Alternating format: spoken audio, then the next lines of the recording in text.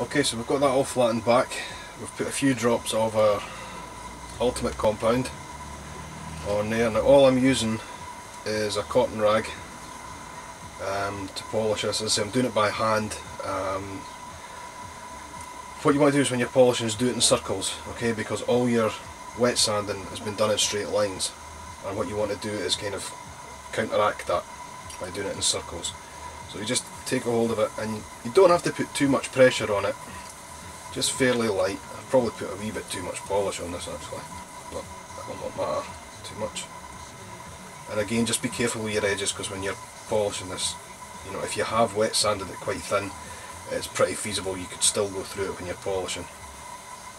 So say just, if you've ever built a pair of boots, it's exactly the same method. Okay, just kind of small concentric circles, overlapping, just keep going around.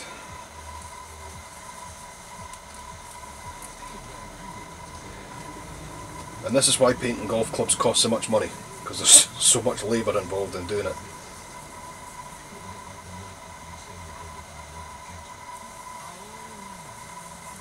A lot of people just think they're paying for the artwork and the materials, but there's a lot of labour involved afterwards, well, before and after, the prep work and things like that as well.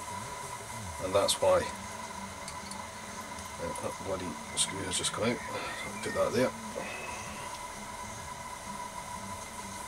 And I'll show you just how quickly this can come up using the right things. You should see a difference in this pretty much straight away. As I say, what I'm doing down here is I'm just going straight over the letters as well, because I will have sanded them ever so slightly when I was clearing, flattening in the blend down here, because it just kind of blended in further down.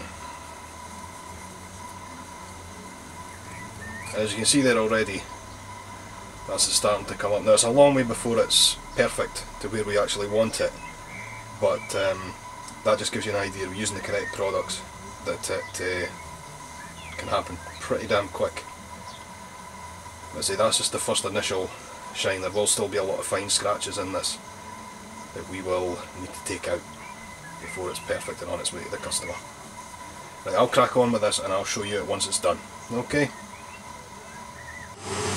Okay, so that's it all polished and finished up, and that was using our two different compounds, the finishing polish, and it's had a final coat of carnauba wax just to protect the paint job on it. So I don't know the conditions that will be getting used, but I presume it will be only in decent weather.